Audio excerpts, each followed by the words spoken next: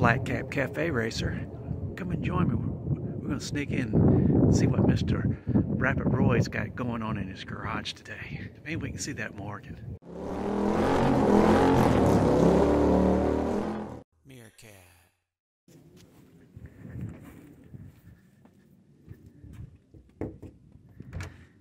Anybody home? Hey, come on in. Welcome.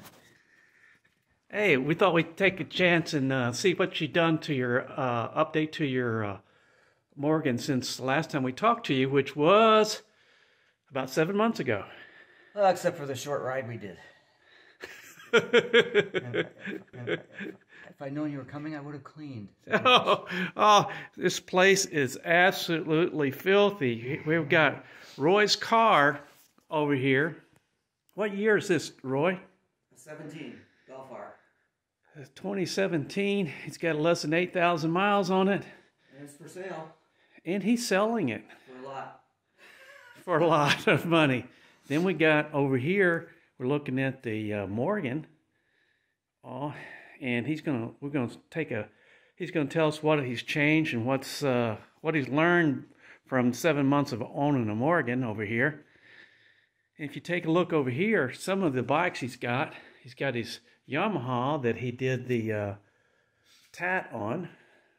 We showed you a video on that. It's all cleaned up now. It was all cleaned up probably 24 hours afterwards. No, it took about 2 weeks. Then he's got his Moto Guzzi special here. And we just went out on a ride with that one just the other day. And we're going to do an article on his Yamaha RD in here. We're going to take that hopefully to the bike show, and he should win because it's orange and it should win. Then he's got his 650 Turbo here. It's a 1981. We did a video on that probably a year ago, and it's got a lot of views on it. 83, I'm not sure what. 83, yeah. 1983. Okay. There's the Pilot. He's got his in there. So I need to change that to retired. Retired or restarted. And the posters there are what I brought to the shows before. Oh yeah. That's kind of interesting stuff that I collected on there. You're never going to get back there. Yeah, there was probably only a little over 1,000 of these bikes brought in the United States, so there wasn't that very many. 1015 to United States, 1777 ever made, and 600 of the U.S. bikes were donated to Votech schools and not supposed to be titled. And some of those recently went up for sale. But we're going to see what's going on with the Morgan, so stay tuned. So we're out here and got a little bit better picture. We got the garage door open so we can see Roy's Morgan.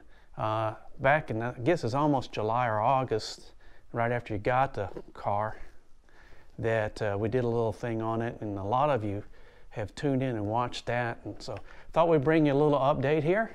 So Roy, why don't you tell me what's been going on with the Morgan since you got it last? Well, for a winter project, I did a few things. The first thing I did was all the maintenance it needed, which was just an oil filter change. And this S&S engine uses a dry sump oil tank. And since I leave the car sitting a lot, it's not good because the oil drains from the oil tank very slowly into the small crankcase. So it's called wet sumping. And it's not good. So what I did was put a valve on the oil line from the tank to the engine, and it's underneath there. I don't know if you want to get it, or you'll get a shot of it later maybe. Okay. And I put a shutoff valve, and I made this decal or placard to let you know that if someone doesn't know that's on this car, that they might see that. And I also have a warning on the start switch that tells you to open the valve, because you don't want to have that valve off when you start it. That's my problem, because I go for months without starting this thing, and I don't want the crankcase filling up with oil. So I did that, and then I kind of wanted to give it an aviation theme, because it's kind of like a World War I aircraft in a way. It has that feel when you are driving it, and the sound. And Almost looked like a partial radial engine in the front. So anyway, I got some aircraft instruments. I got a whiskey compass, panel mount whiskey compass. I found on eBay a 1950s Navy Waltham wind-up clock and a hour meter, typical of most light aircraft. And I did the installation, and it was kind of tough to actually tear into this and drill and cut and modify it in this way, but I think it turned out really nice, and it has that kind of nice look just to make it mine. You know, most of these things, in fact, none of them are the same. Is all this functional then? Yes, and that I have to calibrate that compass. Needs to be swung, and I need to make it read more accurate for the roads here, because I don't really want it to read magnetic. There's about 11 degrees of variation here, and I've got a lot of deviation from the metal parts of the Morgan. So this tells you how many hours the engine's running? Yeah, engine running hours. Okay. And I actually have that on aircraft. They hook it to an oil pressure switch. On this, I was able to find a fuse for the fuel pump, which is only running when the engine's running, so it works in the same way, and it's a lot simpler. Yeah, the other thing I did, I sit on cushions on this. They're not in there right now, but because the seats are not adjustable. The pedal box can move forward or aft, yeah. But you have to unbolt it. So I wanted the wheel a little bit closer to me. It's not adjustable, and so I put these spacers in right here, chrome spacers to bring it 3/4 of an inch closer, and that helps. That helps. So that was another thing I did over the winter. Some of the chrome. Some of the hardware he did. Yeah. Modifications he did here. These bolts were really long and sticking out, and they weren't. Yeah, and I can give you that picture so you can show that. They were long, and I trimmed those and got chrome bolts for those. A few chrome pieces here. Up here, those. Probably a couple other places I'm forgetting. Yeah, around the, yeah, and they're hard to see, but way down here. Tell me about what you think about the new Morgan. I got this because I was afraid they were going to do away with the S&S, or the engine mounted off the front, and they did. Maybe they could have put a Moto Guzzi engine in it or something else, but this engine does not meet Euro emissions for 22.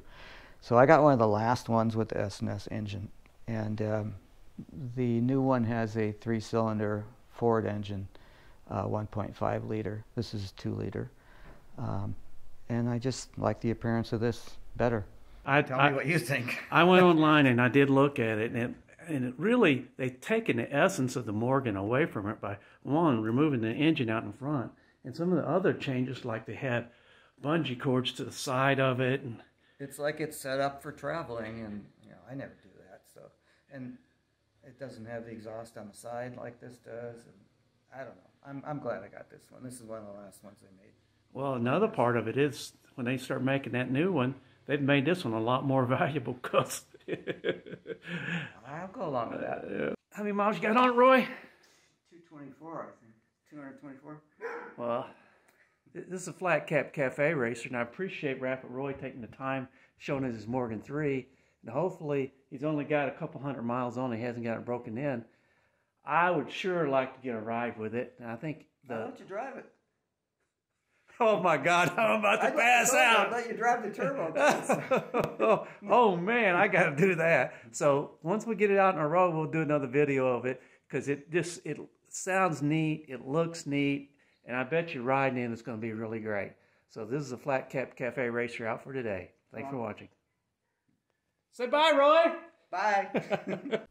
Join me and my friends at Flat Cap Cafe Racer for riding and racing. Please subscribe.